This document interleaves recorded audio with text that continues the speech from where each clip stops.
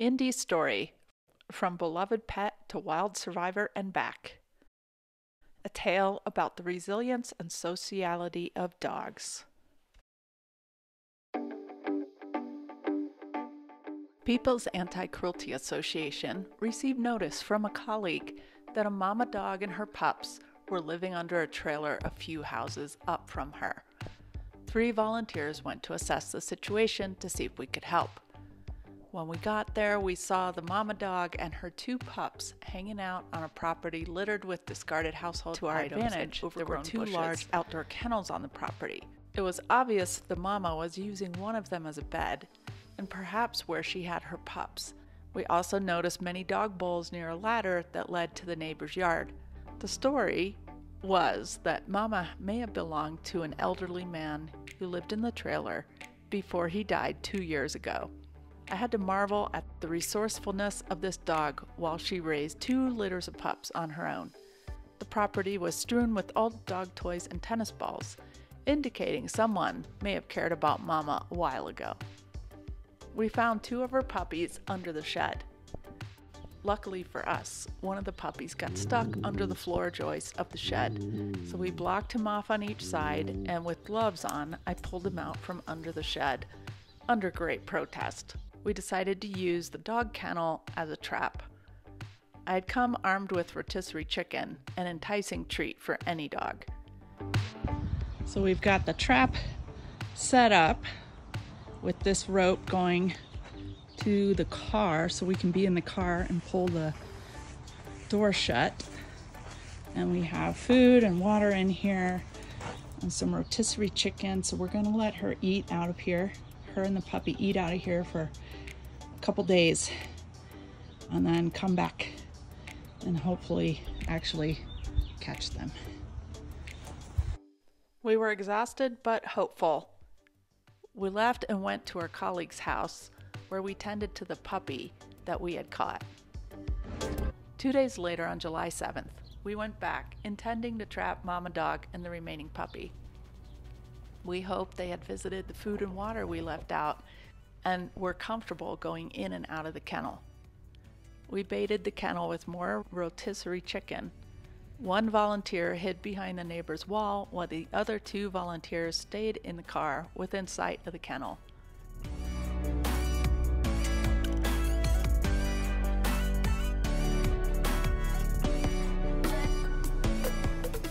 Mama was a bit cautious and investigated anything we had touched, including the rope that was now going from the kennel door to behind the wall.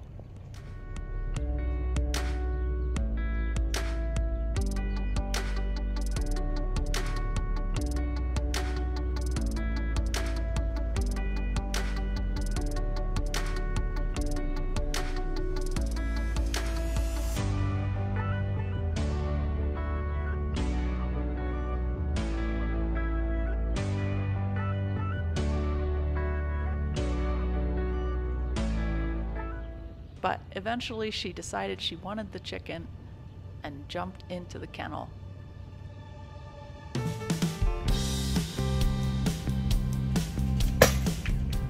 We waited before she was all the way towards the back, eating the chicken, before we signaled to the other volunteer to pull the rope.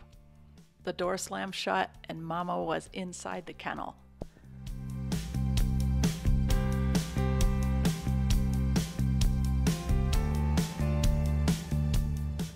Now we needed to get her into a crate to transport her to my house.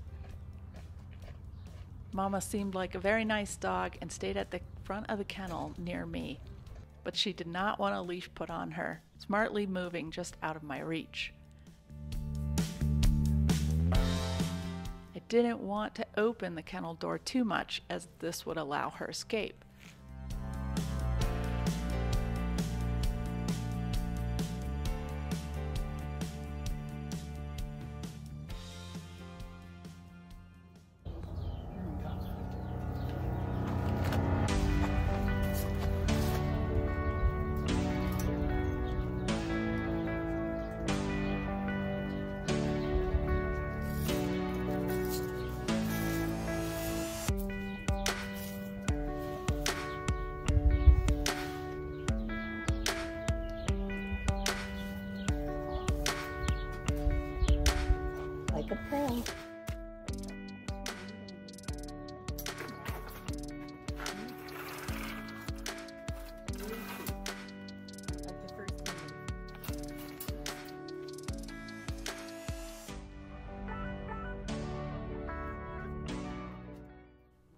Mama did not want to go into the crate.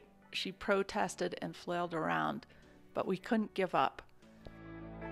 Now we needed to trap the last puppy.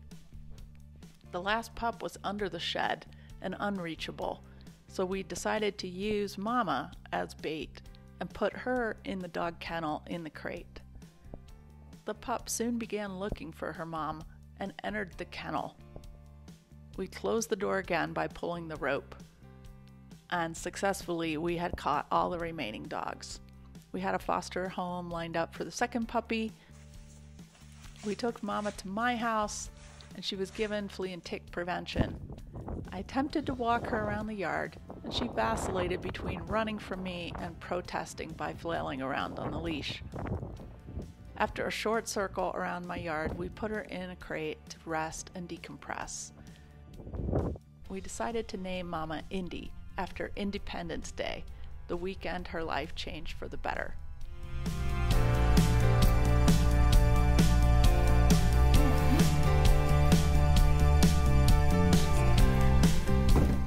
The second day at my house, Indy was a much improved leash walker. Okay.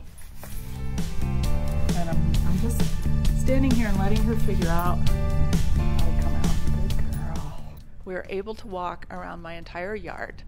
She stuck right next to me and was very observant of my actions. This huge improvement from the day before. Just a little tiny tension, and she follows me. If I stopped walking, Indy would stop walking. She quickly memorized the pattern we walked around and knew where her resting places were in the shade of the trees.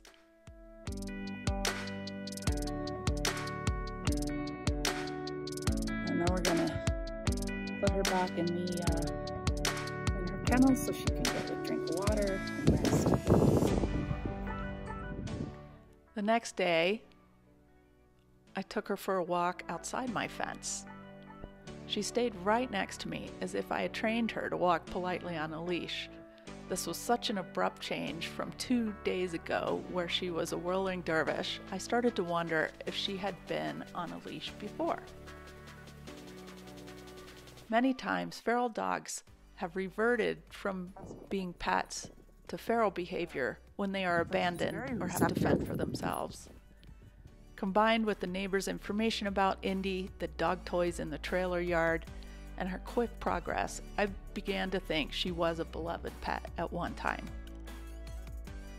Very soon, Indy felt comfortable enough to eat and drink with me nearby.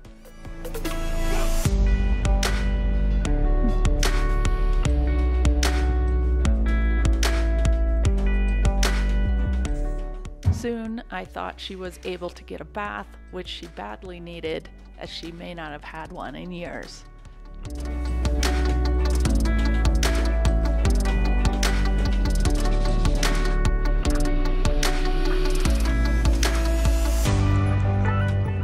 Indy, come.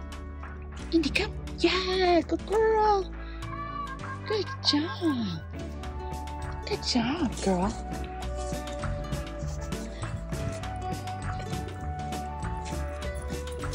Yeah, this dog was definitely someone's pet at one point.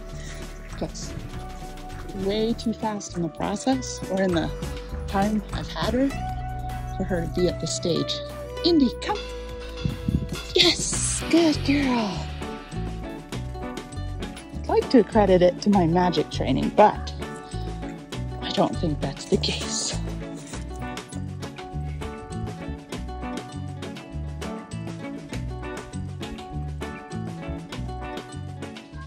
Within a week or two, Indy was acting very much like a normal pet dog with me, happy to get affection and happy to be with me and follow my lead.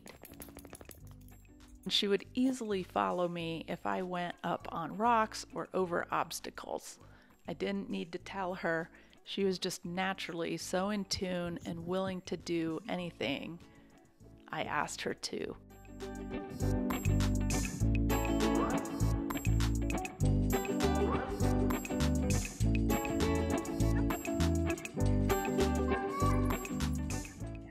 In another few days, I started taking Indy out in public. We went to a playground to climb on the playground equipment. We went to a coffee shop, and she was my constant companion, following me around the yard. We started taking her more places that were a little busier, like Cabela's and home improvement stores. She learned how to ride in the car and seemed to enjoy it.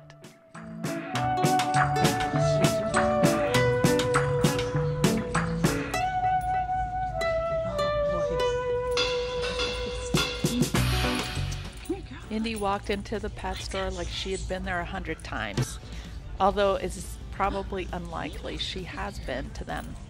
This is just a testament to who Indy is at her core and how fantastic of a dog she is. She really enjoyed checking out all the things at the pet store.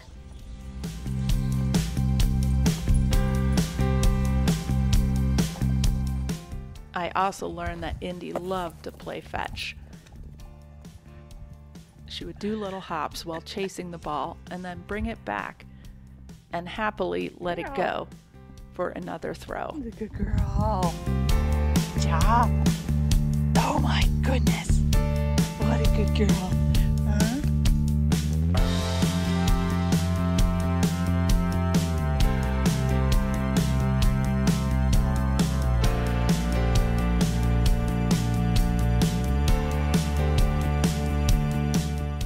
Indy's quick willingness and comfort with being touched and being around people indicated to me she had really been a pet before she lived under the trailer.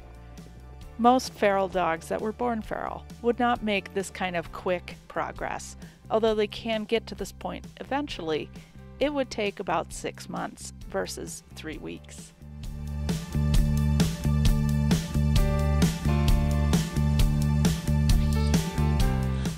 Indy started to really enjoy being petted and also loved getting belly rubs, as you can see here.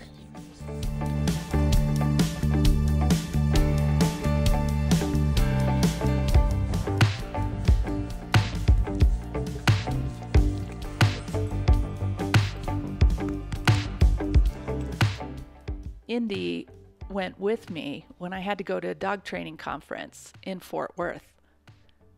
This was her first road trip, and she did excellent.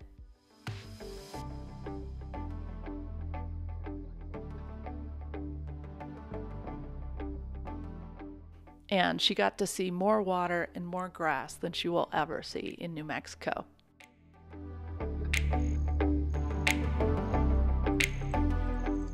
Here's Indy hanging out with me in the morning and displaying her ability to be the incredible melting dog.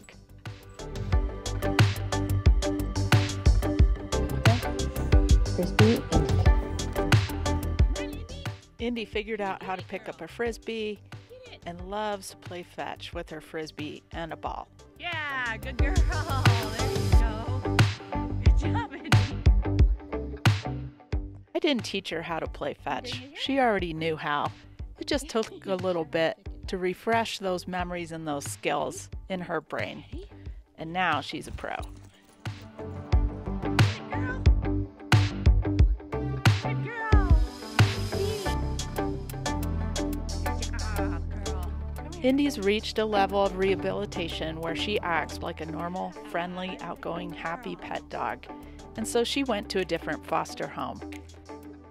It was really hard for me to see this adorable dog leave my house, but she's doing great in her new foster home, and this is what her foster family says about her.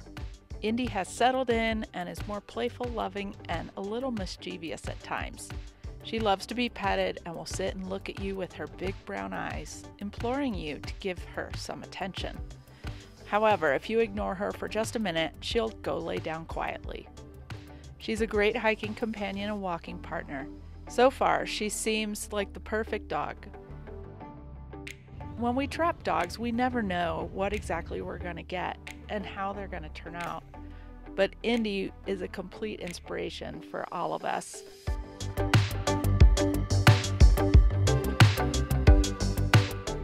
Indy, the resilient survivor turned loving companion, is now looking for her forever home. She obviously started life as someone's pet, and then became a dog living by herself under an abandoned trailer with her pups. Now, this smart and loyal girl is ready to embrace her new life with her forever family. Indy is very curious about what her humans are up to and eager to help out in any way she can. At this point, Indy will probably only take a few days of adjustment to any new home, just like any other dog would, and then quickly settle in as being a great pet and companion for any family except households with cats or free-roaming poultry. To learn how to adopt Indy in the Albuquerque, New Mexico area, please visit nmpaca.org and click on Adopt a Dog.